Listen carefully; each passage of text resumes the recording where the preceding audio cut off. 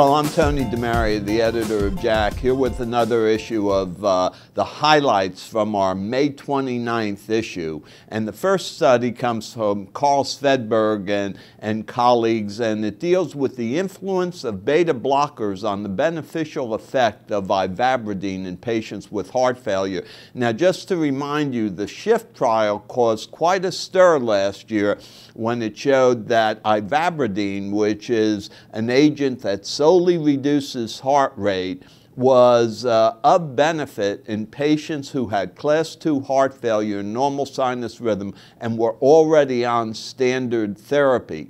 And of course, the question here deals with how effective Ivabradine is relative to the dose of beta blockers. And what was found was that Ivabradine was of greatest value in those patients who were on the lowest doses of beta blockers and those patients who had the highest heart rate.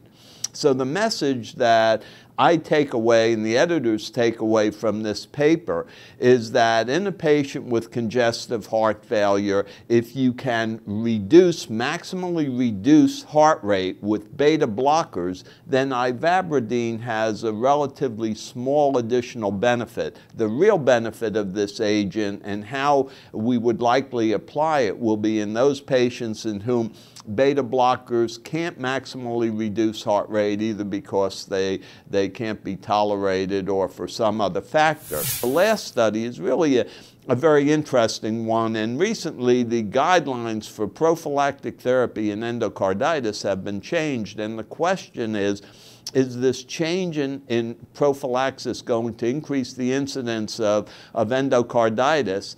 And to give us some insight into that, we're publishing a study from France where they looked at the temporal trends in infectious endocarditis over a period from 1991 to 2008. And just to cut to the bottom line, what they observed was that the incidence of infectious endocarditis remained stable. So this is very encouraging information that scaling down the